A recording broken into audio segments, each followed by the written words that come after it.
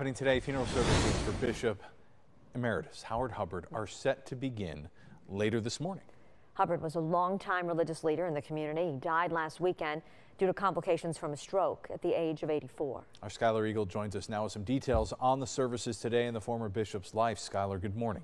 Ryan, Christina, good morning. Funeral services for Bishop Emeritus Howard Hubbard will happen at St. Pius X Church in Loudonville later on this morning. Hubbard began his work with the Catholic Church at 25, going on to become bishop at 38 years old. He was credited throughout his service for getting involved with social justice initiatives and being considered a more liberal spiritual leader. He retired in 2022, and just weeks before his death, he announced his marriage, which was reportedly not recognized by the Vatican because Hubbard could not be released from his clerical obligations. As for his funeral services today, public visitation for Hubbard will begin at 9 and end as Mass begins at 11:30. We will be on scene later on this morning. Ryan, Christina?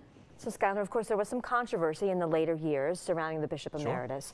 Are we expecting to hear it all from church leadership today? So Bishop Edward Scharfenberger is going to preside over that Mass at 11:30. I did reach out to the Roman Catholic Diocese yesterday to see if the bishop would be available to speak to reporters today. I was told that he is not going to be available today for an interview. So we won't be hearing from him directly on the media side, but he will be speaking to people attending Mass and presiding over that Mass later on this morning. So he will be there later on today. And we'll have much more on what he had to say, too. And we'll be there, too, in Yes. case anybody changes their mind, right? Skylar, thank you so much.